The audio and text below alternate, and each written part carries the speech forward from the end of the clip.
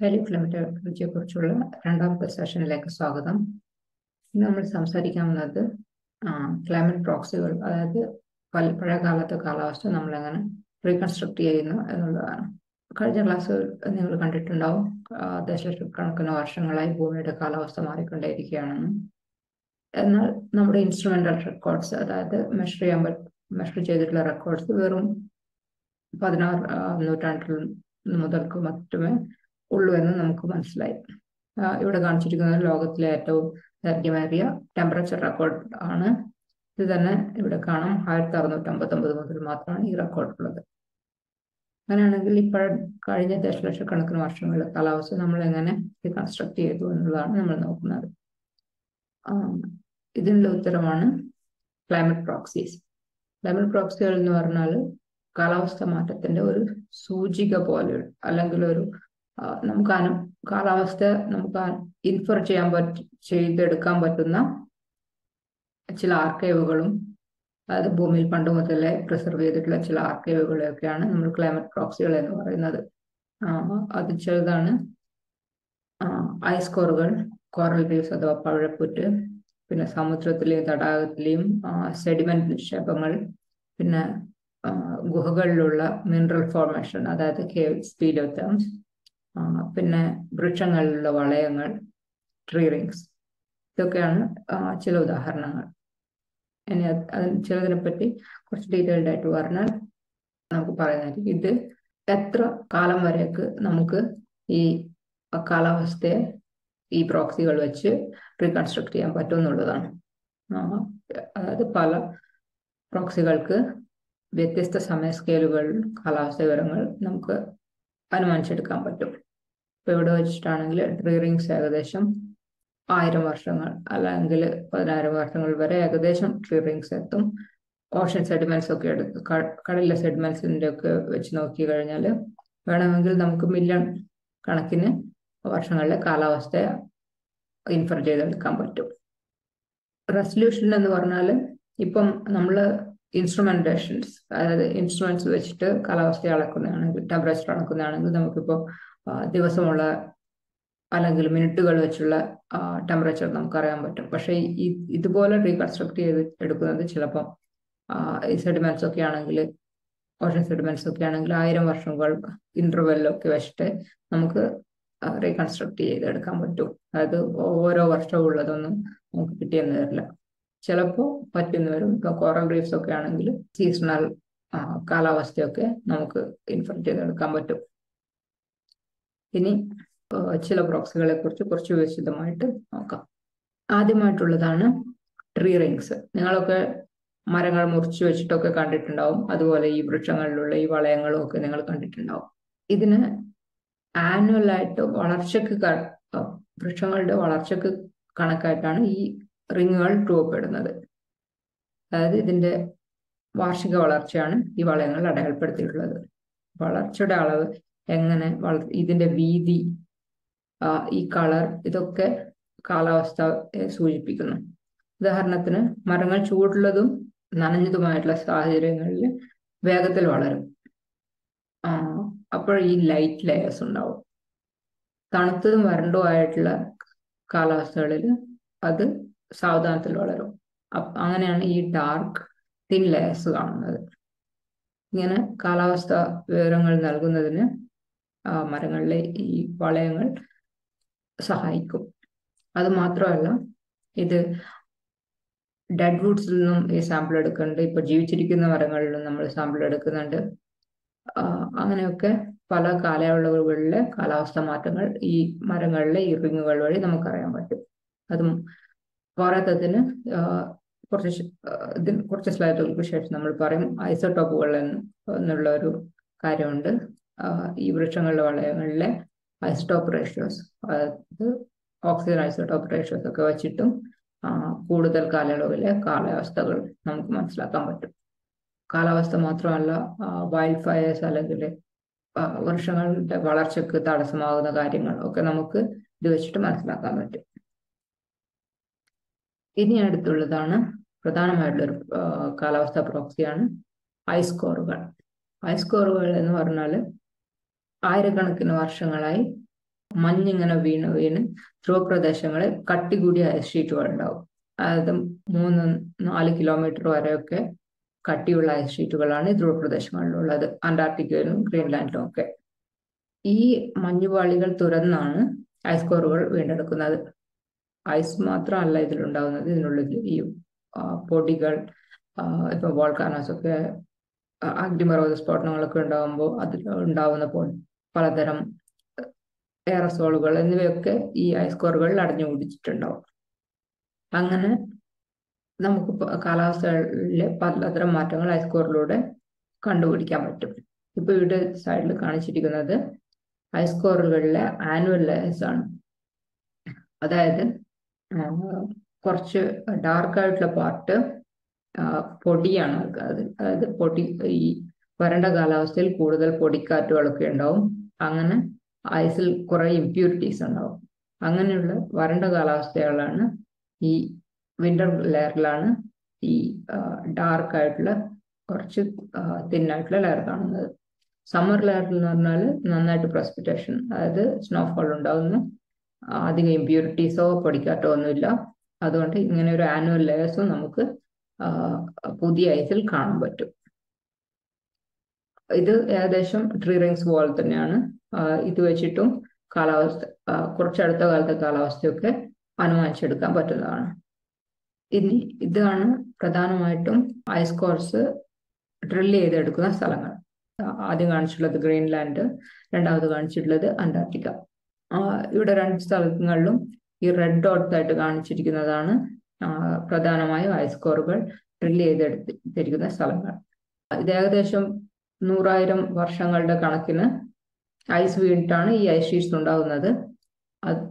ഇപ്പൊ അന്റാർട്ടിക്കയിലൊക്കെ ആണെങ്കിൽ മില്യണുകൾ ഉള്ള ഐസ് ഷീറ്റുകൾ ഉണ്ടാവും. പക്ഷെ നമുക്കിപ്പം കിട്ടിയ ഐസ് ഷീറ്റ്സ് പൊതുവെ ഒരു 3000 മീറ്റർ ഒക്കെയാണ് ഈ ഐസ് കോറിന്റെ നീളം ഉണ്ടാകുന്നത്. അത് ചെറിയ പീസുകളായിട്ട് മുറിച്ചിട്ടാണ് ഇവര് ക്ലൈമറ്റിനെ പറ്റിയിട്ട് കൂടുതൽ പഠിക്കുന്നത്. പല അന്താരാഷ്ട്ര, അതായത് കുറെ രാജ്യങ്ങളൊക്കെ കൊളാബറേറ്റ് ചെയ്തിട്ടാണ് ഈ ഐസ് കോർ ഡ്രില്ലിംഗ് ഒക്കെ നടത്തുന്നത്. ഇപ്പം ഗ്രീൻലാൻഡിലാണെങ്കിൽ ഗ്രീൻലാൻഡ് ഐസ് കോർ പ്രോജക്ട് എന്ന് പറഞ്ഞിട്ട് ക്രിപ്റ്റ് എന്ന് പറഞ്ഞിട്ടുണ്ടായിരുന്നു. അന്റാർട്ടിക്കയിലും കുറെ ഐസ് കോർ ഡ്രില്ലിംഗ് പ്രോജക്ട്സ് ഉണ്ട്. യൂറോപ്യൻ രാജ്യങ്ങളും അമേരിക്കയും ഒക്കെ റഷ്യയും ഒക്കെ നടത്തുന്നത്. ഇങ്ങനെ ഈ ഐസ് കോർ ഡ്രിൽ ചെയ്തെടുക്കുന്നത് നല്ല പ്രയാസമുള്ള ഒരു ജോലിയാണ്. അതായത് 1-2 കൊല്ലങ്ങളൊക്കെ അവിടെ ക്യാമ്പ് ചെയ്തിട്ട് ഡ്രിൽ ചെയ്തെടുക്കേണ്ടി വരും. ഇപ്പൊ 3000 മീറ്റർ ഒക്കെയാണ് അവിടെ മാക്സിമം ഡ്രിൽ ചെയ്തത്. അപ്പോൾ അത്രയും കാലം 1-2 കൊല്ലങ്ങളൊക്കെ ആൾക്കാർ അവിടെ ക്യാമ്പ് ചെയ്തിട്ട് ഡ്രിൽ ചെയ്തെടുക്കുന്നതാണ് ഈ ഐസ് കോറുകൾ. ഇനി നമുക്ക് ഐസ് കോറുകളിൽ നിന്ന് എന്തൊക്കെ മനസ്സിലാക്കാൻ പറ്റും? ഒന്നാമത്തെ കാര്യം, നമുക്ക് ഏകദേശം ഇപ്പം അന്റാർട്ടിക്കയിൽ ഏറ്റവും ആഴം കൂടിയ ഐസ് കോറിൽ നിന്ന് ഏകദേശം 800,000 വർഷങ്ങളിലെ കാലാവസ്ഥ നമുക്ക് മനസ്സിലാക്കാൻ പറ്റിയിട്ടുണ്ട്. അതായത് ടെമ്പറേച്ചർ, പിന്നെ പ്രസിപ്പിറ്റേഷൻ, അതായത് എത്ര സ്നോഫോൾ ഉണ്ടായി, പണ്ടത്തെ കാലത്ത് എത്ര സ്നോഫോൾ ഉണ്ടായിരുന്നു, അത് പ്രസിപ്പിറ്റേഷൻ എങ്ങനെ ഉണ്ടായിരുന്നു എന്നുള്ള കാര്യങ്ങളൊക്കെ നമുക്ക് ഐസോടോപ്പ് റേഷ്യോ വെച്ചിട്ട് അറിയാം. ഓക്സിജൻ ഐസോടോപ്പ് റേഷ്യോ വെച്ചിട്ട് അത് നമ്മൾ കുറച്ച് ഡീറ്റെയിൽഡ് ആയിട്ട് നോക്കാം. പിന്നെ ഡയറക്റ്റ് മെഷർമെന്റ്, അതായത് കാർബൺ ഡൈ ഓക്സൈഡ്, അന്തരീക്ഷത്തിലെ കാർബൺ ഡൈ ഓക്സൈഡ് പണ്ട് എങ്ങനെയാണ് ഉണ്ടായിരുന്നത് നേരിട്ട് മെഷർ ചെയ്യാൻ പറ്റും ഈ ഐസ് കോർ വെച്ച്. അതായത് ഐസ് ഇങ്ങനെ വീണുകൊണ്ടിരിക്കുമ്പോൾ, അതായത് സ്നോ ഇങ്ങനെ വീണുകൊണ്ടിരിക്കുമ്പോൾ ഇതിന്റെ നടുക്ക് ചില എയർ ബബിൾസും കൂടി കുടുങ്ങും. ഇപ്പോൾ കുറച്ച് ഈ പഴയ സ്നോ ഇങ്ങനെ കംപ്രസ് ചെയ്ത് ആവുമെങ്കിലും ഈ എയർ ബബിൾസ് അങ്ങനെ തന്നെ ഉണ്ടാവും. അതിൽ കാർബൺ ഡൈ ഓക്സൈഡ് ആ സമയത്തെ അന്തരീക്ഷത്തിൽ കാർബൺ ഡൈ ഓക്സൈഡും ഉണ്ടാവും. അത് നമുക്ക് ഈ ഐസ് കോറിൽ നിന്ന് നേരിട്ട് ഐസ് കോർ കുറിച്ചെടുത്ത് പുറത്തെത്തിച്ചു കഴിഞ്ഞാൽ നമുക്ക് ഈ കാർബൺ ഡൈ ഓക്സൈഡ് സാമ്പിൾ എടുത്ത്, ഈ എയർ ബബിൾ സാമ്പിൾ എടുത്ത് അതിൽ കാർബൺ ഡൈ ഓക്സൈഡിന്റെ അളവ് എത്രയുണ്ടെന്ന് നോക്കാൻ പറ്റും. ഇനി വേറെ പണ്ടത്തെ കാലത്ത് ഡസ്റ്റ്, അതായത് എത്ര ഡസ്റ്റ് ഇപ്പം കുറെ ഡസ്റ്റ് കണ്ടന്റ് ഈ ഐസ് കോറിലുണ്ട് എന്നുള്ളതിന്റെ അർത്ഥം ചിലപ്പോൾ ആ കാലയളവിൽ കൂടുതൽ ഡ്രൈ ആയിട്ട് ഉള്ള കാലയളവായിരിക്കാം എന്നൊക്കെയുള്ളതാണ്. അതായത് ഡ്രോട്ട് അഥവാ മഴയില്ലാത്ത കാലയളവായിരിക്കാം. അങ്ങനെയൊക്കെയുള്ള അനുമാനങ്ങൾ നമുക്ക് ചെയ്തെടുക്കാൻ പറ്റും. ഇനി മുന്നത്തെ സ്ലൈഡിൽ ഞാൻ പറഞ്ഞു ഐസ്കോറിൽ നിന്ന് ശരിക്കും ടെമ്പറേച്ചറും പ്രസിപ്പിറ്റേഷനും നമുക്ക് അറിയാൻ പറ്റുന്നത് ഓക്സിജൻ ഐസോടോപ്പ് റേഷ്യോ വെച്ചിട്ടാണെന്ന് പറഞ്ഞു. ഇനി എന്താണ് ഈ വാട്ടർ ഐസോടോപ്സ് അഥവാ ഓക്സിജൻ ഐസോടോപ്പ് റേഷ്യോസ് എന്താണെന്ന് നോക്കാം. നിങ്ങൾക്ക് ഐസോടോപ്പ് എന്താണെന്ന് അറിയായിരിക്കും. ഐസോടോപ്പ് എന്ന് പറഞ്ഞാൽ ഒരേ ആറ്റോമിക് നമ്പറും ഡിഫറെന്റ് ആറ്റോമിക് മാസുമുള്ള എലമെന്റ്സിനാണ് ഐസോടോപ്പുകൾ എന്ന് പറയുന്നത്. ഇപ്പോൾ വാട്ടർ തന്നെ നിങ്ങൾക്ക് ജലം എന്ന് പറഞ്ഞാൽ H2O എന്നാണ് എന്നറിയാം. അതായത് എല്ലാ ജല തന്മാത്രകളും അതായത് വാട്ടർ മോളിക്യൂൾസും 2 ഹൈഡ്രജൻ ആറ്റവും 1 ഓക്സിജൻ ആറ്റവും കൊണ്ടാണ് നിർമ്മിച്ചിരിക്കുന്നത്. പക്ഷെ ഹൈഡ്രജനും ഓക്സിജനും വേറെ ഐസോടോപ്പുകളുണ്ട്. ഓക്സിജൻ ആണെങ്കിൽ ഓക്സിജൻ 18, ഓക്സിജൻ 16, ഹൈഡ്രജൻ ആണെങ്കിൽ ഡ്യൂട്ടീരിയം ഹൈഡ്രജൻ. അങ്ങനെ ഈ ഐസോടോപ്പുകൾ പലതരം വാട്ടർ മോളിക്യൂൾസിനെ ഉണ്ടാക്കും. അതായത് H216 H218 അല്ലെങ്കിൽ HDO ഇങ്ങനെ പലതരം വാട്ടർ ഐസോടോപ്സ് ഉണ്ടാകും.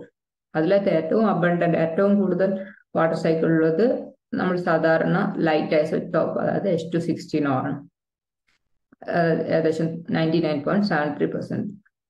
ബാക്കി ചെറിയ അളവിൽ മാത്രമാണ് ഈ ഹെവി ഐസോടോപ്സ് ഉള്ളത്. അതായത് H2H9 HD16 ഉള്ളത്. ഇനി ഈ ഓക്സിജൻ 18 അളവ് to oxygen 16 അളവിനെയാണ് water isotope ratio എന്ന് പറയുന്നത്. അതായത് ratio between oxygen 18 and oxygen 16. അതായത് ഹെവിയർ ഐസോടോപ്പ് എത്രമാത്രം വാട്ടർ സൈക്കിളിലുണ്ട് എന്നുള്ളതിന്റെ ഒരു അളവാണ്. ഇതിനെ പെർമിൽ എന്ന യൂണിറ്റിലാണ് പറയുന്നത്. അതായത് പെർമിൽ എന്ന് പറഞ്ഞാൽ 1000 എന്നുള്ള ഒരു ഇതുപോലെയാണ്. അതായത് പെർസെൻറ്റേജ് പോലെ, പക്ഷെ പെർസെൻറ്റേജ് 100 എന്നുള്ള ഇതിൽ വരും. ഇത് 1000 എന്നുള്ള ഇതിലാണ്, പെർമിൽ എന്നുള്ള അളവിലാണ് ഇതുള്ളത്. അതായത് ഒരു സാമ്പിളിനെ വെച്ചിട്ടാണ് ഇത് അളക്കുന്നത്. അതായത് ഒരു സാമ്പിളിനെ അപേക്ഷിച്ച് ആ സാമ്പിളിനെ പൊതുവെ വിയന്ന മീൻ ഓഷൻ വാട്ടർ എന്നുള്ള ഒരു സാമ്പിളാണിത്. ആ സാമ്പിൾ ഈ റേഷ്യോ എത്രയാണ്, ആ റേഷ്യോ അനുസരിച്ച് ഇപ്പൊ നമ്മളുടെ മഴയിൽ എത്ര ഈ ഓക്സിജൻ 18 ടു ഓക്സിജൻ 16 ഉണ്ട് എന്നുള്ളതാണ് അളവിനെ പറ്റിയിട്ട് പറയാനുള്ളത്. ഇതിനെ ഡെൽറ്റ എന്നുള്ള നൊട്ടേഷൻ വെച്ചിട്ടാണ് പറയുന്നത്. ഇത് ആക്ച്വലി പാലിയോക്ലൈമറ്റോളജിയിൽ വളരെ ഇമ്പോർട്ടൻ്റ് ആയിട്ടുള്ള ഒരു കോൺസെപ്റ്റാണ് ഈ ഓക്സിജൻ ഐസോടോപ്പ് റേഷ്യോ. ടെമ്പറേച്ചർ ഒക്കെ ഓഷന്റെ ടെമ്പറേച്ചർ ആണെങ്കിലും പഴയ ലാൻഡ് അല്ലെങ്കിൽ ഐസ്കോർ എന്നുള്ള ടെമ്പറേച്ചർ ആണെങ്കിലും ഒക്കെ ഇൻഫർ ചെയ്യുന്നത് ഈ ഓക്സിജൻ ഐസോടോപ്പ് റേഷ്യോ വെച്ചിട്ടാണ്. അതായത് ഹൈഡ്രോളജിക്കൽ സൈക്കിൾ ഇത് ഇങ്ങനെയാണുള്ളത്. വാട്ടർ ഇവാപ്പറേറ്റ് ചെയ്യുമ്പോൾ ഇപ്പം വെള്ളം വരുന്നത് എവിടെ നിന്നാണ്? ഇത് ഉത്ഭവിക്കുന്നത് ശരിക്കും സമുദ്രങ്ങളിൽ നിന്നാണ്. അതായത് സമുദ്രങ്ങളിൽ നിന്ന് ഇവാപ്പറേറ്റ് ചെയ്തു വരുമ്പോൾ ഏറ്റവും കൂടുതൽ ഇവാപ്പറേറ്റ് ചെയ്യുന്നത് ഓക്സിജൻ 16 അടങ്ങിയിട്ടുള്ള മോളിക്യൂളാണ്. അപ്പോൾ ഇവാപ്പറേറ്റ് ഇത് കഴിയുമ്പോൾ ആ ഒരു സെപ്പറേഷന് ഫ്രാക്ഷനേഷൻ എന്നാണ് പറയുന്നത്. അതായത് ഓക്സിജൻ 16 ഓക്സിജൻ 18 വിഘടിക്കുന്ന ഒരു പ്രവർത്തനമുണ്ട്. അതിനെ ഫ്രാക്ഷനേഷൻ എന്ന് പറയുന്നു. അപ്പോൾ ഓക്സിജൻ 16 കൂടുതലായിട്ട് ഫ്രാക്ഷനേറ്റ് ചെയ്യും ഈ വാട്ടർ ഓഷനിൽ നിന്ന് ഇവാപ്പറേറ്റ് ചെയ്ത് വരുമ്പോൾ. ഇനി കണ്ടൻസേറ്റ് ചെയ്യുമ്പോൾ, അതായത് ഘനീഭവിക്കുമ്പോൾ കൂടുതലായിട്ടും ഈ ഹെവി ഐസോടോപ്പാണ്, അതായത് ഓക്സിജൻ 18 ഉള്ള തന്മാത്രകളാണ് കൂടുതലായിട്ട് മഴയായിട്ട് ആദ്യമായിട്ട് വരുന്നത്. അപ്പോൾ ഈ ഇവാപ്പറേറ്റ് ചെയ്യുമ്പോൾ ഓക്സിജൻ 16 കൂടുതലായിട്ട് പോകുന്നത് കൊണ്ട് സമുദ്രത്തിൽ നിന്ന് ഇവാപ്പറേറ്റ് ചെയ്യുന്ന വാട്ടർ വേപ്പർ O16 തന്മാത്രകളെ കൊണ്ട് കൂടുതൽ എൻറിച്ച്ഡ് ആയിരിക്കും. സമുദ്രത്തിൽ ശേഷിക്കുന്ന ജലം O18 തന്മാത്രകൾ കൊണ്ട് എൻറിച്ച്ഡ് ആയിരിക്കും.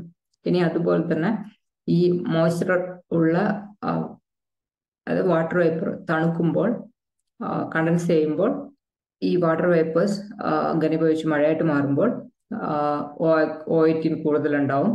അത് വേഗം അങ്ങനെ കൂടുതൽ മഴ പെയ്യുന്നതിനനുസരിച്ച്, അതായത് റെയിനൗട്ടിനനുസരിച്ച് ഓക്സിജൻ 18 അളവ് ഈ വാട്ടർ വേപ്പറിൽ കുറഞ്ഞു വരും.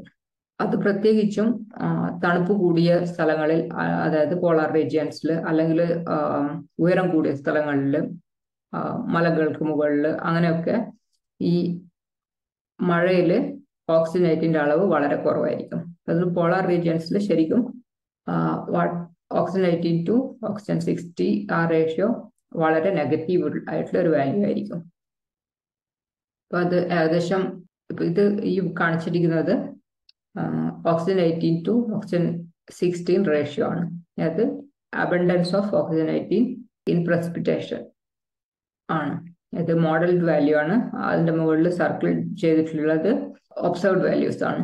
അതായത് ഇന്റർനാഷണൽ അറ്റോമിക് എനർജി ഏജൻസി എന്ന് പറഞ്ഞിട്ടൊരു ഏജൻസി ഉണ്ട്. അവർക്ക് ലോകത്താകമാനം ഈ ഓക്സിജൻ ഐസോടോപ്സും അങ്ങനെ പലതരത്തിലുള്ള ഐസോടോപ്പുകളും മെഷർ ചെയ്യാനുള്ള സ്റ്റേഷനുകളുണ്ട്. അങ്ങനെയുള്ള ഒരു സ്റ്റേഷനുകളിൽ നിന്ന് എടുത്ത ഡാറ്റയാണ് ഈ സർക്കിൾസ് ആയിട്ട് കാണിച്ചിരിക്കുന്നത്. ഇപ്പോൾ ഇവിടെ കാണാൻ പറ്റും ട്രോപ്പിക്കൽ ലാറ്റിറ്റ്യൂഡ്സിൽ പൊതുവെ ഓക്സിജൻ 18ന്റെ അബണ്ടൻസ്, അതായത് ഓക്സിജൻ 18ന്റെ കണ്ടന്റ് മഴയിൽ കൂടുതലായിട്ടുണ്ട്.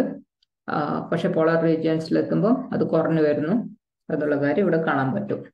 ഇനി ഇതിന്റെ അളവ് നിങ്ങൾക്ക് അങ്ങനെ മനസ്സിലാക്കണമെന്നില്ല.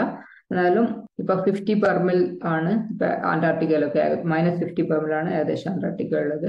അതിന്റെ അർത്ഥം എന്ന് വിചാരിച്ചാല് ഈ ഇപ്പൊ അന്റാർട്ടിക്കയിലെ ആ വാല്യൂ വിയറ്റ്നാമിയൻ ഓഷ്യൻ വാട്ടറിനേക്കാളും 5% ലോവർ ആണെന്നുള്ള കാര്യമാണ്. അത് ഓക്സിജൻ 18ന്റെ അളവ്. ഇനി ഇതിൽ വേറെയുള്ള പ്രധാനമായിട്ടുള്ള ഒരു കോൺസെപ്റ്റ് ആണ് temperature effect of isotope ratios in polar regions. അതായത് പോളാർ റീജിയൻസ് അന്റാർട്ടിക്കയിലും ഗ്രീൻലാൻഡിലും ഒക്കെ എടുത്തു കഴിഞ്ഞാൽ ഈ ഓക്സിജൻ 18 ഓക്സിജൻ 16 റേഷ്യോ സർഫസ് ടെമ്പറേച്ചറായിട്ട് ഒരു ലീനിയർ ആയിട്ടാണ് ചേഞ്ച് ചെയ്യുന്നത്. അതായത് ദേ ആർ ഡയറക്ട്ലി പ്രൊപ്പോർഷണൽ. അതിനൊരു ഇക്വേഷനും ഉണ്ട് ഏകദേശം. അതായത് delta O18 equal to 0.6 into temperature എന്നാണ് ഏകദേശം അതിന്റെ വാല്യൂ മെഷർ ചെയ്തിട്ട് കണ്ടുപിടിച്ചിട്ടുള്ളത്. ഈ റിലേഷൻഷിപ്പ് വെച്ചിട്ടാണ് ഐസ്കോറിലെ ടെമ്പറേച്ചർ റീകൺസ്ട്രക്ഷൻ കാര്യമായിട്ട് നടത്തുന്നത്. ഫോർ എക്സാമ്പിൾ, ഇതാണ് അന്റാർട്ടിക്കയിലുള്ള ഒരു ഐസ്കോറിൽ നിന്ന് റീകൺസ്ട്രക്ട് ചെയ്തെടുത്ത താഴെയുള്ളത് ടെമ്പറേച്ചർ, മുകളിലുള്ളത് നേരിട്ട് മെഷർ ചെയ്ത carbon dye oxide.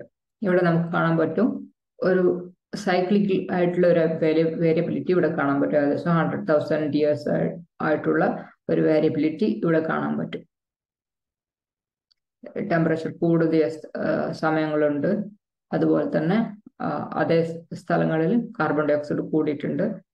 Carbon dye oxide കൂടിയും കുറഞ്ഞിരിക്കുന്നത് ഏകദേശം 280 ppm 180 ppm ഇടയിലാണെന്നും കാണാൻ പറ്റും. ഇപ്പോഴത്തെ നമ്മുടെ വാല്യൂസ് ഏകദേശം 400 എത്തിക്കഴിഞ്ഞു. പക്ഷെ അത് മനുഷ്യരുടെ ഇടപെടലില്ലാതിരുന്ന സമയത്ത് ഏകദേശം 180 to 280 ആണ് മാറിക്കൊണ്ടിരിക്കുന്നത്. അത് തണുത്ത കാലാവസ്ഥകളിൽ ഏകദേശം 180യും ചൂടുള്ള കാലാവസ്ഥകളിൽ ഏകദേശം 280 ആയിട്ടാണ് കാർബൺ ഡൈ ഓക്സൈഡ് സൈക്ലിക്കലായിട്ട് ആ സമയത്ത് ഈ കഴിഞ്ഞ 800,000 ഇയേഴ്സിൽ മാറിക്കൊണ്ടിരുന്നത് എന്ന് ഈ ഐസ്കോറുകളിൽ നിന്ന് നമുക്ക് മനസ്സിലാക്കാൻ പറ്റും. ഇനി വേറൊരു പ്രോക്സിയാണ് പവിഴപ്പുറ്റുകൾ, അതായത് കോറൽ റീഫ്സ്. നിങ്ങളിൽ മിക്കവാറും കോറൽ റീഫ്സ് കണ്ടിട്ടുണ്ടാവും. കാരണം കോറൽ റീഫ്സ് ഉള്ളത് തന്നെ ഇന്ത്യൻ ഓഷ്യന്റെയും പസഫിക്കിന്റെയും ഒക്കെ ട്രോപ്പിക്കൽ ഓഷ്യൻ റീജിയൻസിലാണ്. അതായത് ഉഷ്ണമേഖല സ്ഥലങ്ങളിൽ മാത്രം പൊതുവെ കോറൽ റീഫ്സ് കാണപ്പെടുന്നത്. കോറൽസ് എന്ന് പറഞ്ഞാൽ ഒരു തരത്തിലുള്ള ഒരു സമുദ്രജീവികളാണ്. അതായത് സീ അനിമോണിയയും പിന്നെ ജെല്ലി ഫിഷ് ഒക്കെ പോലെയുള്ള ഒരു ജീവിയാണ്. അവ ചെറിയൊരു ജീവിയാണ്. അത് കാൽഷ്യം കാർബണേറ്റും സെക്രീറ്റ് ചെയ്യും. അങ്ങനെ ഇതിങ്ങനെ കൂട്ടമായിട്ട് ജീവിക്കുകയും ഇങ്ങനെ കാൽഷ്യം കാർബണേറ്റ് സെക്രീറ്റ് ചെയ്ത് ഉണ്ടാകുന്ന രൂപങ്ങളാണ് ഈ കോറൽ റീഫ്സ് എന്ന് പറയുന്നത്. അതിന്റെ അസ്ഥികൂടമാണ് ശരിക്കും പറഞ്ഞാൽ ഈ കോറൽ റീഫായിട്ട് ഈ കാണുന്നത്. അതുമാത്രമല്ല ഈ ട്രീ റിങ്സ് പോലെ ഇതിനും ആനുവൽ റിങ്സ് ഉണ്ട്. അത് ശരിക്കും കാലാവസ്ഥയെ ആയിട്ട് കണക്ട് ചെയ്യാൻ പറ്റും. വളർച്ച വേഗത്തിലാവുമ്പോൾ, ഫോർ എക്സാമ്പിൾ, ഇതിന് ചൂട് വളരെ അത്യാവശ്യമാണ്. വേനൽക്കാലത്ത് ഇളം ഷെയ്ഡുള്ള പാളികൾ ഉണ്ടാവും. വിന്ററിന്റെ ടൈമിലാണെങ്കിൽ വളർച്ച സ്ലോ ആകുമ്പോൾ കുറച്ചുകൂടി ഡാർക്ക് ആയിട്ടുള്ള തിന്നായിട്ടുള്ള വാർപ്സ് ഉണ്ടാവുകയും ചെയ്യും. ഇതിന് പുറത്ത് തന്നെ ഈ പവിഴപ്പുറ്റുകളിലും ഓക്സിജൻ ഐസോടോപ്പ് റേഷ്യോ നമുക്ക് എടുക്കാൻ പറ്റും. ഈ കാൽഷ്യം കാർബണേറ്റ് ഷെൽസിൽ നിന്ന് ഇപ്പം അതും ക്ലൈമറ്റുമായിട്ട് ടെമ്പറേച്ചർ സീ സർഫസിലുള്ള ഓഷൻ ടെമ്പറേച്ചറുമായിട്ട് കണക്ട് ചെയ്യാനും അങ്ങനെ ക്ലൈമറ്റ് എന്താണെന്ന് നമുക്ക് മനസ്സിലാക്കാനും പറ്റും. അതുപോലെ തന്നെ ഇതിൻ്റെ ഈ ടെമ്പറേച്ചർ വെച്ചിട്ട് ശരിക്കും പഴയ കാലത്തെ അൽനിനോ ഇവൻസിനെ പറ്റിയിട്ടൊക്കെ ആൾക്കാർ പഠിക്കുന്നുണ്ട്. ഏകദേശം നൂറുകണക്കിന് മുതൽ ആയിരക്കണക്കിന് വർഷം വരെയുള്ള കാലാവസ്ഥാ മാറ്റങ്ങളെ ഇത് വെച്ചിട്ട് പഠിക്കാൻ പറ്റും. ഇനിയുള്ളത് വേറൊരു പ്രോക്സിയാണ് ഗുഹകളിലെ മിനറൽ ഫോർമേഷൻസ്, അതായത് കേവ്സ് പീരിയോഡ്.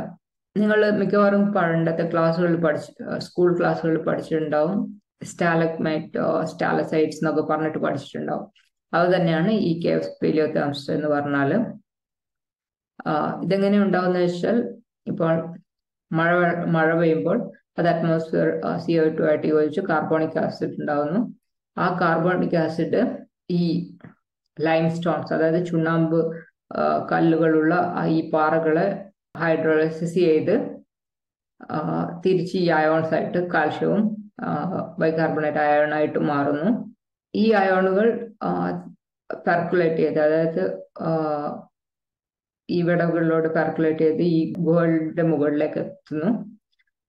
അത് തിരിച്ച് ഗുഹകളിൽ നിന്ന് വീണ്ടും കാൽഷ്യം കാർബണേറ്റ് ആയിട്ട് പ്രസിപ്പിറ്റേറ്റ് ചെയ്യുന്നു. ഇതിങ്ങനെ കുറെ കാലം ഈ കാര്യം ഇങ്ങനെ തുടർന്നുകൊണ്ടുപോയി കഴിഞ്ഞാലാണ് ഗുഹകളിലുള്ള ഈ സ്പീരിയോതേംസ് ഫോം ചെയ്യുന്നത്. ഇത് ശരിക്കും കാൽഷ്യം കാർബണേറ്റിന്റെ ഒരു ഡെപ്പോസിറ്റ് ആണ്. ഇതും നേരത്തെ പറഞ്ഞ പോലെ തന്നെ ഇതിലും ഓക്സിജൻ ഐസോടോപ്പ് റെക്കോർഡ്സ് ഉണ്ട്.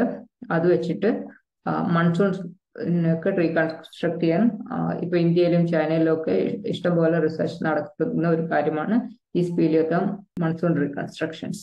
ഈ ലെഫ്റ്റിൽ കാണിച്ചതാണ് ഈ ഒരു ഫോട്ടോ ആണിത്. ഇതാണ് സ്പീലിയോതേംസ്. ഏകദേശം ഇതുപോലെയാണ് ഇരിക്കുന്നത്. ഇനി ഇത് സ്പീലിയോതേം വെച്ചിട്ട് അതിൽ ഓക്സിജൻ ഐസോടോപ്പ് പ്രോക്സീസ് വെച്ചിട്ട് മൺസൂണിനെ റീകൺസ്ട്രക്ട് ചെയ്യാൻ പറ്റുമെന്ന് പറഞ്ഞു. അത് ചെയ്യുന്നത് ഓക്സിജൻ ഐസോടോപ്പിന്റെ വേറെ ഒരു ഇഫക്റ്റ് കൊണ്ടാണ്. മുമ്പ് പറഞ്ഞു ടെമ്പറേച്ചർ ഇഫക്റ്റ് പോളാർ റീജിയനിലുള്ളതെന്ന്. ഇത് അമൗണ്ട് ഇഫക്റ്റ് എന്ന് പറയും. അതായത് കൂടുതൽ മഴ പെയ്യുന്നതിനനുസരിച്ച് മഴവെള്ളത്തിലെ ഓക്സിജൻ 18ന്റെ അളവ് കുറയും. അപ്പോൾ ഈ റേഷ്യോ എങ്ങനെ ഉണ്ടാവും എന്ന് വെച്ചാൽ, ഓക്സിജൻ 18 ടു ഈ ഡെൽറ്റ വാല്യൂസ് എങ്ങനെ ഉണ്ടാവും എന്ന് വെച്ചാൽ കൂടുതൽ നെഗറ്റീവ് ആയിരിക്കും. കൂടുതൽ മഴ ഈക്വൽ ടു കൂടുതൽ നെഗറ്റീവ് ഡെൽറ്റ വാല്യൂസ്, അങ്ങനെയാണ്. അപ്പോൾ ഈ സ്പീലിയോതേമിലെ കാൽഷ്യം കാർബണേറ്റ് ഡാറ്റ വെച്ച് നമ്മൾ ആദ്യം delta O18 of carbonate reconstruct ചെയ്യുന്നു. പിന്നെ അത് മഴവെള്ളത്തിലെ ഓക്സിജനുമായിട്ട് നല്ല കണക്ഷൻ ഉണ്ടെന്ന് നമ്മൾ മനസ്സിലാക്കുന്നു. അത് വെച്ചിട്ട് ഈ മഴ റീകൺസ്ട്രക്ട് ചെയ്യുന്നു. പണ്ടത്തെ കാലത്ത് എത്ര മഴയുണ്ടായിരുന്നു എന്നൊക്കെയുള്ള കാര്യം. അതായത് ഈ കൂടുതൽ നെഗറ്റീവായിട്ടുള്ള വാല്യൂസ് കൂടുതൽ മഴയുള്ള കാലമായിരിക്കാണെന്നാണ് ഇത് വെച്ചിട്ട് അനുമാനിക്കുന്നത്. ഇന്ത്യയിൽ തന്നെ കുറെ ഇതേപോലത്തെ കേവ്സ് സ്പീലിയോതേംസ്, അതായത് B2 കേവ് എന്നൊക്കെ പറഞ്ഞിട്ട് നോർത്ത് ഇന്ത്യയിൽ ഉള്ള കേവ്സ് വെച്ചിട്ട് ഏകദേശം 280,000 ഇയേഴ്സ് വരെയുള്ള മൺസൂൺ പ്രസിപ്പിറ്റേഷൻ റീകൺസ്ട്രക്ട് ചെയ്തിട്ടുണ്ട്. സമുദ്രങ്ങളിലെയും തടാകങ്ങളിലെയും അവശിഷ്ടങ്ങൾ അഥവാ സെഡിമെന്ററി ഡെപ്പോസിറ്റ് പലേക്ലൈമറ്റ് പുനർനിർമ്മാണം റീകൺസ്ട്രക്ഷൻസിനുള്ള ഒരു പ്രധാനപ്പെട്ടുള്ള പ്രോക്സിയാണ്. ഈ ലെഫ്റ്റിൽ കാണുന്നത് ഒരു ഗ്രാവിറ്റി കോറിംഗ് ഉള്ള ഒരു റെപ്രസെന്റേഷൻ ആണ്. ഇങ്ങനെയാണ് വലിയ കപ്പലുകളിലൊക്കെ പോയിട്ടാണ് ഈ സെഡിമെന്ററി കോർസ് റിട്രീവ് ചെയ്യുന്നത്. ഈ റൈറ്റ് സൈഡിൽ കാണിച്ചതാണ് ഈ സെഡിമെന്ററി കോർസ്, അതായത് അതിന്റെ ക്രോസ് സെക്ഷൻ ഏകദേശം അങ്ങനെ ഉണ്ടാവുന്നതാണ് ഈ കാണിച്ചിരിക്കുന്നത്. ഇത് എങ്ങനെയാണ് ഈ സെഡിമെന്റ്സ് കടലിലോ നദികൾ അല്ലെങ്കിൽ ലേക്സിലൊക്കെ എത്തുന്നത് എന്ന് വെച്ചാൽ, മഴയും റൺ ഓഫ് ഒക്കെ കാരണം നമ്മുടെ കോണ്ടിനെന്റൽ റീജിയൻസിലുള്ള പൊടിയും അല്ലെങ്കിൽ പാറകൾ വിഘടിച്ചിട്ടുള്ളതോ ഉള്ള അവശിഷ്ടങ്ങൾ, അല്ലെങ്കിൽ ജീവജാലങ്ങളുടെ അവശിഷ്ടങ്ങൾ, സസ്യങ്ങളുടെയും മറ്റവശിഷ്ടങ്ങൾ, ഇതൊക്കെ സമുദ്രത്തിലേക്കും തടാകങ്ങളിലേക്കും അടിഞ്ഞുകൂടുന്നു. ഇങ്ങനെയുള്ള പല ഘട്ടങ്ങളിലും മുൻകാല കാലാവസ്ഥയെ മനസ്സിലാക്കാൻ സഹായിക്കുന്നു. ഇതിൽ വേറൊരു കാര്യം മനസ്സിലാക്കാനുള്ളത് ഡെപ്പോസിഷൻ റേറ്റ്സ് ആണ്. ഇവിടെ കാണും ലേക്സിന്റെ കാര്യത്തിലാണെങ്കിൽ ഏകദേശം 1 millimeter per year ആണ് ലേക്സിലെ സെഡിമെന്റ് ഡെപ്പോസിഷൻ റേറ്റ്സ്. അത് മാത്രമല്ല തീരെ വേറെ ഡിസ്റ്റർബൻസ് ഒന്നുമില്ലാത്ത ബാക്കി ഡിസ്റ്റർബൻസ് ഒന്നും ഇല്ലാത്ത ഒരു ലേക്ക് ആണെങ്കിൽ നമുക്ക് കൂടുതൽ കൃത്യമായിട്ടുള്ള കാലാവസ്ഥയെക്കുറിച്ച് ലേക്ക് സെഡിമെന്റ്സിൽ നിന്ന് പഠിക്കാൻ പറ്റും. പിന്നെ ഉള്ളത് ഡീപ്പ് ഓഷൻ സെഡിമെന്റ്സ് ആണ്. ഡീപ്പ് ഓഷനിൽ പക്ഷേ ഇഷ്ടംപോലെ കറൻസും അത് ഒക്കെ ഉള്ളത് കാരണം കൂടുതൽ ഡിസ്റ്റർബൻസ് ഉണ്ട്. അതുകൊണ്ട് സെഡിമെന്റ് ഡെപ്പോസിഷനും അത്ര അധികം ഉണ്ടാവില്ല. അതായത് 1 cm/1000 years ഒക്കെയാണ് ഡീപ്പോസിഷനിലെ ഡെപ്പോസിഷൻ റേറ്റ്.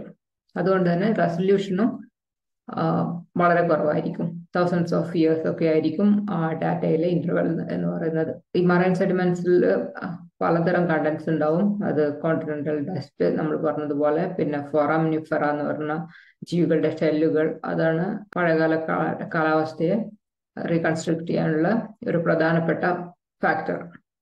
പിന്നെ ഐസ് റാഫ്റ്റഡ് ഡെബ്രി എന്ന് പറഞ്ഞാൽ ഇപ്പം ഗ്ലേഷ്യർ ടൈമിന് കരഭാഗത്ത് വലിയ ഐസ് ഷീറ്റുകൾ ഉണ്ടാവും. ഈ ഐസ് ഷീറ്റുകൾ പിന്നീട് സമുദ്രത്തിലേക്ക് വന്ന് എന്താ പറയുക ഐസ് ഷീറ്റ് കാൽവിങ് ചെയ്തതിന് ശേഷം അത് സമുദ്രത്തിലേക്ക് വന്ന് വീണടിയുന്ന പോലെ ഉണ്ടാവും.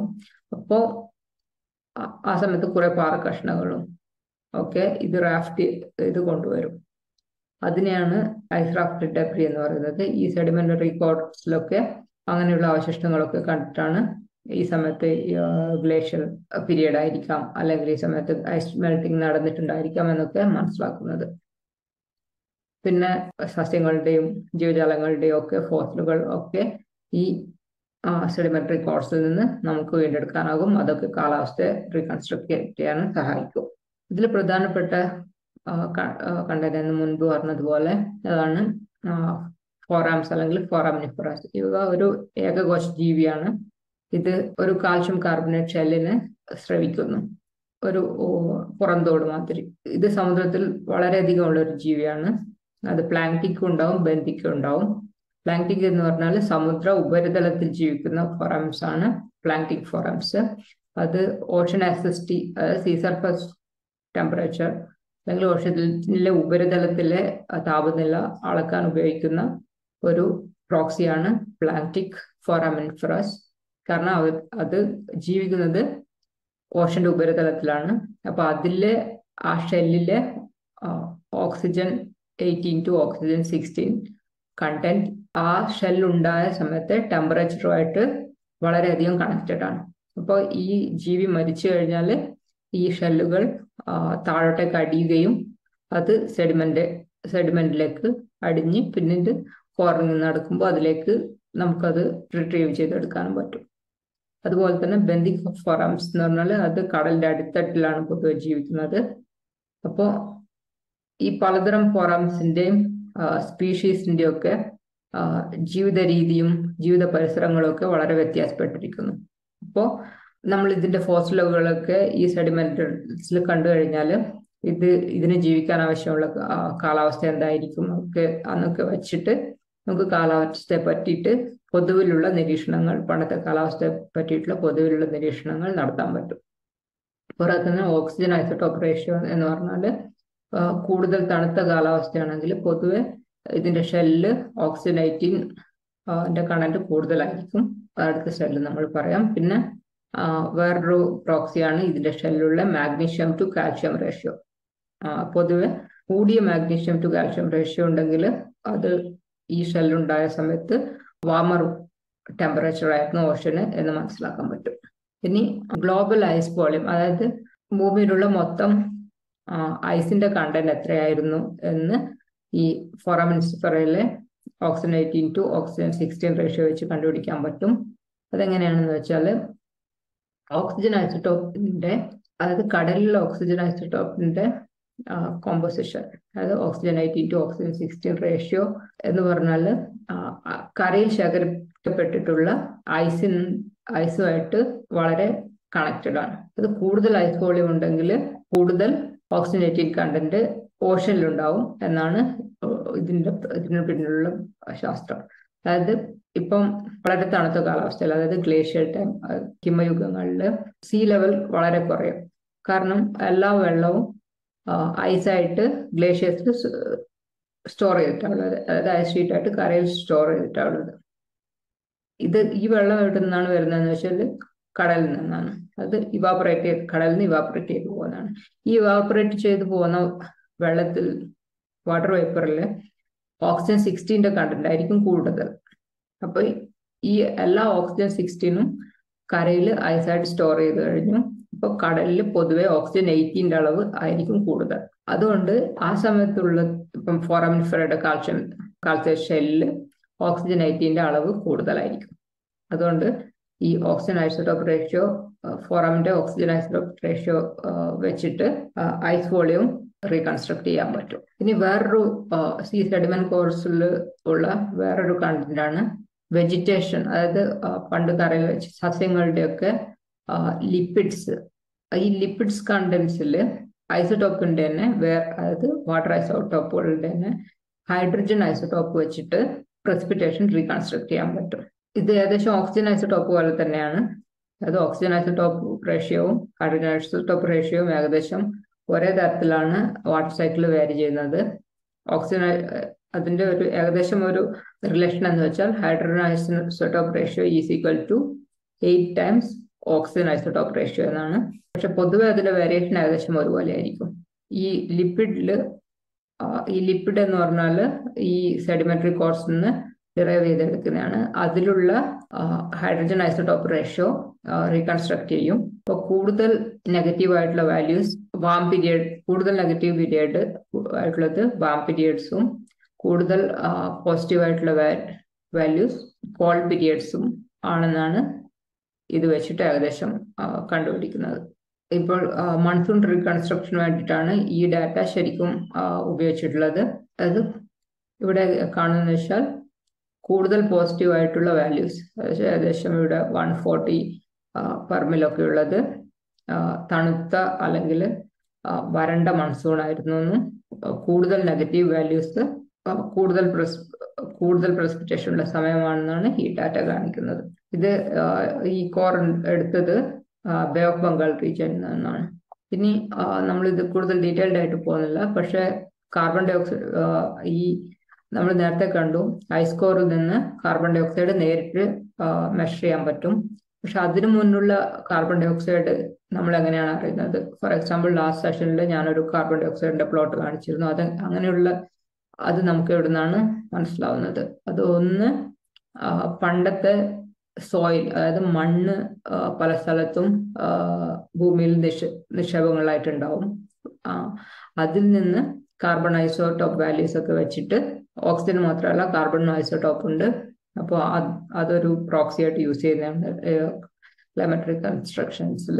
ഈ പഴയ സോയിലുള്ള ഐസോടോപ്പ് റേഷ്യോ ഒക്കെ വെച്ചിട്ട് കാർബൺ ഡൈ ഓക്സൈഡ് റീകൺസ്ട്രക്ട് ചെയ്യാൻ പറ്റും. പിന്നെ വേറെ ഒരു പ്രോക്സിയാണ് സ്റ്റൊമാറ്റ. അതായത് ഈ പ്ലാന്റ്സിലെ സ്റ്റൊമാറ്റ എന്ന് പറഞ്ഞാൽ ഈ ഇലകളിലുള്ള ചെറിയ സുഷിരങ്ങളാണ് സ്റ്റൊമാറ്റ എന്ന് പറയുന്നത്. കൂടുതൽ ചൂടുള്ള കാലാവസ്ഥകളിൽ കൂടുതൽ സ്റ്റൊമാറ്റ ഉണ്ടാവും. പിന്നെ വേറൊരു പ്രോക്സിയാണ് ബോറോൺ എന്ന് പറയുന്നത്. അതും പ്ലാങ്ക്ടോണിക് ഫോറാമിനിഫറയിൽ നിന്ന് തന്നെയാണ് വരുന്നത്. അതൊരു ഓഷൻ അസിഡിറ്റി അളക്കുന്ന പ്രോക്സിയാണ്. അത് വെച്ചിട്ട് പണ്ടത്തെ കാലത്ത് കാർബൺ ഡൈ ഓക്സൈഡ് ഇൻഫർ ചെയ്യാൻ പറ്റും. ഇനി വേറൊരു പ്രധാന കാരണം, നമ്മൾ കോറുകളെ പറ്റിയും പഴപ്പുറ്റുകളൊക്കെ പറ്റിയും പറഞ്ഞു. പക്ഷെ എങ്ങനെയാണ് നമ്മൾ ഇതിന്റെയൊക്കെ ഏജ് എങ്ങനെയാണ് നമ്മൾ മനസ്സിലാക്കുന്നത്? അതായത് ഐസ് കോർസ് എന്ന് പറഞ്ഞാൽ ഇപ്പോൾ ഒരു 3 കിലോമീറ്റർ ഉള്ള ഐസ് കോർസ് ആണ് ഉണ്ടെന്ന് വെക്കുക. ഇതിലെ ഓരോ സെന്റിമീറ്ററും എത്ര കൊല്ലം പഴയതാണ് എന്നുള്ള കാര്യം നമുക്കറിയണം. അതിനാൽ മാത്രമേ നമുക്ക് അതിന്റെ ഓരോ ഭാഗത്തും ഉള്ള ഇപ്പം ഒരു ഡാറ്റ ഉണ്ടെന്നായിരിക്കും. ഓക്സിജൻ ഐസോടോപ്പ് തന്നെ അത് എത്ര കാലം പഴയതാണെന്ന് നമുക്കറിയണം. അതിനു വേണ്ടിയിട്ട് പല മെത്തേഡ്സും ഉണ്ട്. അതായത് റേഡിയോ ഐസോടോപ്പ് മെത്തേഡ്സ് ഉണ്ട്, നിങ്ങൾക്കറിയായിരിക്കും. കാർബൺ ഡേറ്റിംഗ് അങ്ങനെയൊക്കെ പറഞ്ഞിട്ട്, അതുപോലെ radio active dating using uranium ഉണ്ട്. യുറേനിയം ടു തോറിയം ഡീകാർബറേറ്റ് ഒക്കെ വെച്ചിട്ടാണ് സ്പീലിയോതേംസും കോറൽസും ഒക്കെ ഡേറ്റ് ചെയ്യുന്നത്. അല്ലെങ്കിൽ ആനുവൽ റിങ്സ് കൗണ്ട് ചെയ്തിട്ട് അങ്ങനെയൊക്കെ പലതരം മെത്തേഡ്സിലൂടെയാണ് ഈ ആർക്കൈവ്സിന്റെ ഒക്കെ ഏജ് മനസ്സിലാക്കുന്നത്. എന്നാൽ മാത്രമേ നമുക്ക് ഇത് എത്ര കാലം മുമ്പുള്ള ഡാറ്റയാണെന്നുള്ള കാര്യമൊക്കെ നമുക്ക് മനസ്സിലാക്കാൻ പറ്റും. പിന്നെ ഇത് പാലിയോ ക്ലൈമറ്റ് ഡാറ്റ എവിടെയൊക്കെ എങ്ങനെയൊക്കെയുള്ള ഡാറ്റകളാണ് എന്നുള്ളതിന്റെ ഒരു മാപ്പാണ്. ഇതെല്ലാ ഡാറ്റ ഇവിടെ ഇല്ല. ഇത് ഞാൻ നോയുടെ ഒരു സൈറ്റിൽ നിന്ന് എടുത്താണ്. ഇവിടെ കാണാം ട്രീ റിങ്സ് പൊതുവെ സബ് ട്രോപ്പിക്കൽ ലാറ്റിറ്റ്യൂഡ്സിലാണുള്ളത്. കാരണം അവിടെയാണ് കാര്യമായിട്ട് സീസണൽ ഡിഫറൻസ് ഈ ഗ്രോത്ത് റേറ്റ് ഉള്ളത്. അതുകൊണ്ടാണ് അത് ട്രീ റിങ്സ് കാര്യമായിട്ട് ഈ സ്ഥലങ്ങളിൽ കാണുന്നത്. ഇന്ത്യയിലൊന്നും അധികം ട്രീ റിംഗ് ഡാറ്റ ഉണ്ടാവാൻ ചാൻസ് ഇല്ല. പിന്നെ ഇഷ്ടംപോലെ സെഡിമെന്ററി റെക്കോർഡ്സ് ഉണ്ട്. അതുപോലെ തന്നെ ഐസ്കോർ റെക്കോർഡ്സ് പോളാർ റീജിയൻസിൽ കുറെ ഉണ്ട്. അങ്ങനെയൊക്കെ കാണാൻ പറ്റും. അതായത് ഇങ്ങനെ കുറെ തരം പ്രോക്സികളുണ്ട്. അങ്ങനെ പലതരം പ്രോക്സികൾ വെച്ചിട്ട് അത് മൾട്ടി പ്രോക്സി അനാലിസിസ് ആണ് ഇപ്പോൾ കാര്യമായിട്ട് നടക്കുന്നത്. കാരണം നിങ്ങൾക്ക് തന്നെ മനസ്സിലായിട്ടുണ്ടാവും, ഈ പ്രോക്സി മെഷർമെന്റ്സിൽ കുറെ അൺസർട്ടനിറ്റീസും കുറെ അസംപ്ഷൻസും ഒക്കെ ഉള്ളതാണ്. അതുകൊണ്ട് എറർ റേഞ്ച് കൂടുതലായിരിക്കും. അതുകൊണ്ട് കുറെ തരം പ്രോക്സികൾ വെച്ചിട്ടാണ് ഏകദേശം അങ്ങനെയാണ് പണ്ട് കാര്യങ്ങൾ അല്ലെങ്കിൽ ക്ലൈമറ്റ് എങ്ങനെ ഉണ്ടായിരുന്നെന്ന് മനസ്സിലാക്കുന്നത്. ഇനി വേറൊരു പ്രധാനപ്പെട്ട കാര്യമാണ് പാലിയോക്ലൈമറ്റ് മോഡലിംഗ്. നിങ്ങൾ ക്ലൈമറ്റ് മോഡലിംഗിനെ പറ്റി കണ്ടിട്ടുണ്ടാവും. പാലിയോക്ലൈമറ്റ് മോഡലിംഗും അതേ പ്രിൻസിപ്പിൾസ് ഒക്കെ തന്നെ വെച്ചിട്ടാണ്, അതേ മോഡൽ വെച്ചിട്ടാണ് ചെയ്യുന്നത്. പക്ഷെ ഇതിന് കൂടുതലായിട്ട് നമുക്ക് പണ്ടത്തെ ജിയോഗ്രഫിക്കൽ സെറ്റിംഗ്, പണ്ട് കാർബൺ ഡൈ ഓക്സൈഡ് എങ്ങനെയാണ് ഉണ്ടായിരുന്നത്, അങ്ങനെ കുറെ അധികം കാര്യങ്ങൾ നമുക്ക് അറിയേണ്ടതുണ്ട് ഇതിൽ. ആ ബൗണ്ടറി കണ്ടീഷൻസ് ഒക്കെ വെച്ചിട്ട് നമ്മൾ ക്ലൈമറ്റ് മോഡൽ സിമുലേറ്റ് ചെയ്യും. എന്നിട്ട് അതിൽ നിന്ന് കിട്ടുന്ന റിസൾട്ടിനെ ഈ പാലിയോ ക്ലൈമറ്റ് പ്രോക്സി റെക്കോർഡായിട്ട് നമ്മൾ കമ്പയർ ചെയ്യും. അങ്ങനെയാണ് പൊതുവെ നമ്മളൊരു കൺക്ലൂഷനിൽ എത്തുന്നത്, പണ്ടത്തെ കാലത്തെ കാലാവസ്ഥ എങ്ങനെയൊക്കെ ഉണ്ടായിരുന്നു. ഇത് അതിനുള്ളൊരു ഉദാഹരണമാണ്. അത് 21,000 വർഷങ്ങൾക്ക് മുമ്പ് ഭൂമിയിൽ ഇപ്പൊ അമേരിക്കയുടെ മുകളിൽ വലിയ ഐസ് ഷീറ്റുകൾ ഉണ്ടായിരുന്നു. ആ സമയത്ത് നമ്മുടെ കാർബൺ ഡൈ ഓക്സൈഡിന്റെ അളവ് ഏകദേശം 185 ppm ആയിരുന്നു. അപ്പൊ അതൊക്കെ വെച്ചിട്ട് നമ്മൾ ക്ലൈമറ്റ് മോഡൽ സിമുലേറ്റ് ചെയ്ത് ഭൂമിയിലെ സമുദ്രത്തിന്റെ ചൂട് എത്രയായിരുന്നു, അതിന്റെ അനോമലി, അതായത് ഇപ്പോഴിൽ നിന്ന് പണ്ട് എങ്ങനെയായിരുന്നു എന്നുള്ള ഒരു സിമുലേഷൻ ആണിത്. ഈ സ്റ്റാർ ആയിട്ട് കാണിച്ചിരിക്കുന്നത് പാലിയോ മൾട്ടി പ്രോക്സി റീകൺസ്ട്രക്ഷൻ ആണ്. അതായത് സീ സർഫസ് ടെമ്പറേച്ചർ ഫോറാംസ് വെച്ചിട്ടും വേറെ പല പ്രോക്സികൾ വെച്ചിട്ടും റീകൺസ്ട്രക്ട് ചെയ്തതാണ് ഇത് കാണുന്നത്. ഇപ്പൊ കാണാൻ പറ്റും മോഡൽ ചെയ്തതും പ്രോക്സി റീകൺസ്ട്രക്ട് ചെയ്തതും കുറെയൊക്കെ കമ്പയറബിൾ ആണെന്ന് മനസ്സിലാക്കാൻ പറ്റും. അപ്പൊ ഇവിടെ നമ്മൾക്ക് മനസ്സിലായത് പണ്ടത്തെ ക്ലൈമറ്റ് എങ്ങനെയുള്ളതെന്ന് നമുക്ക് പാലിയോ പ്രോക്സീസ് വെച്ചിട്ട് മനസ്സിലാക്കാൻ പറ്റും. ഈ മെഷർമെന്റ്സിൽ കുറെ അൺസർട്ടനിറ്റീസ് ഒക്കെ ഉണ്ടെങ്കിലും ക്ലൈമറ്റ് മോഡലുകളും പാലിയോ പ്രോക്സി, അതായത് മൾട്ടിപ്പിൾ പ്രോക്സീസ് വെച്ചിട്ടും നമുക്ക് അത്യാവശ്യം ഒരു നല്ല പഴയ കാലാവസ്ഥയെ പറ്റിയിട്ട് ഇൻസൈറ്റുകൾ നമുക്ക് കിട്ടാൻ കഴിയും. അത്രയൊക്കെ തന്നെയാണ് ഇതിനെപ്പറ്റി പറയാൻ.